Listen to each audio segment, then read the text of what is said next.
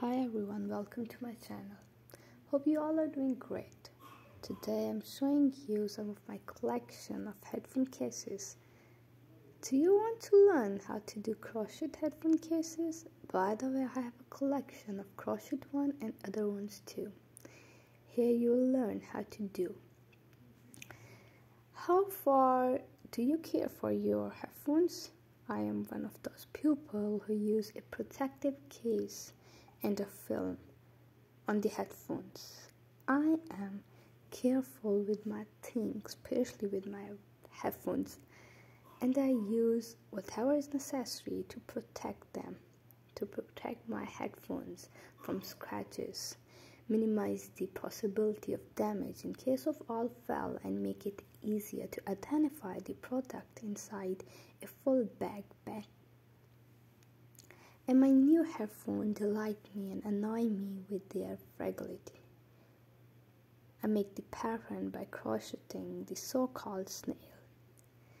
This means that after completing each row, we go directly to the next one. We do not end the row with a single stretch. We do not make a lifting loop in other row.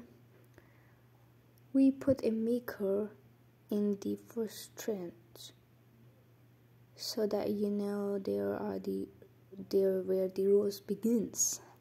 I use thin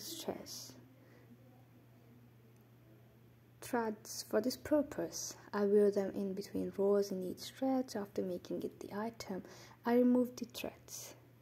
That's how I make all of them. Just because I am so conscious about my headphones, and I'm pretty sure you are watching this just because you are conscious too. So all of these designs are very beautiful. I really hope that you like them. Do try them. They are very easy. It just needs a little steps, and they will give you in return a lot of things. They will protect your headphone from scratches, minimize the possibility of damage in case if they fall, in case of your headphones falls, and make it easier to identify the product inside it.